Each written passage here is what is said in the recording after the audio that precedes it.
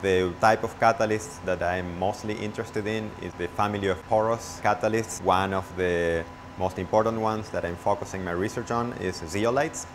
This is an example of one of them. Zeolite materials are currently used for a series of reactions. Probably the most important one is the cracking of crude oil in refineries around the world to obtain products like gasoline and other chemicals that are starting materials for many other processes in the industry, such as the production of plastic.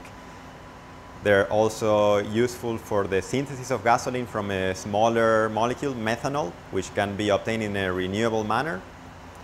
And a third reaction that I believe is also very important is the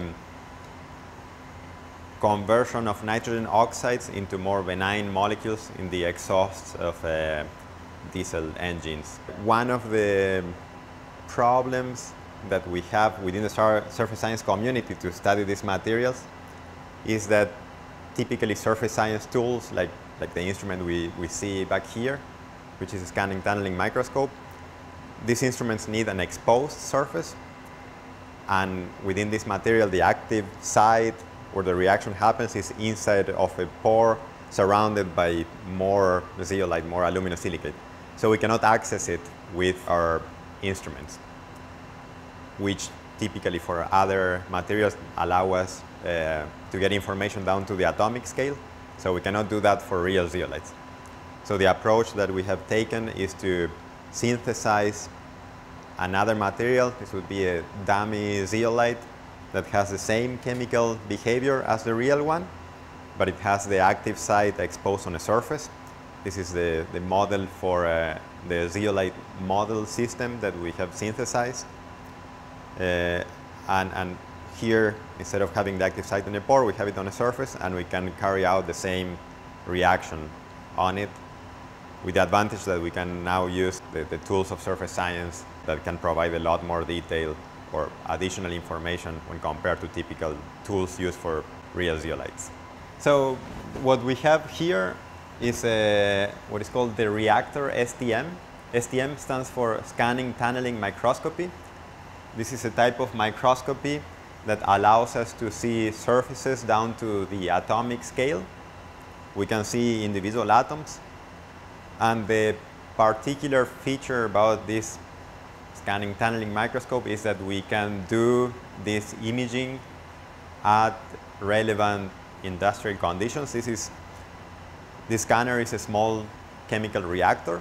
We can have up to 4 atmospheres of gases in there, and we can vary the temperature as well, so we can mimic conditions of the industry, and we can follow with a mass spectrometer the products coming out of the surface. Well, this gives us the imaging, the microscopy.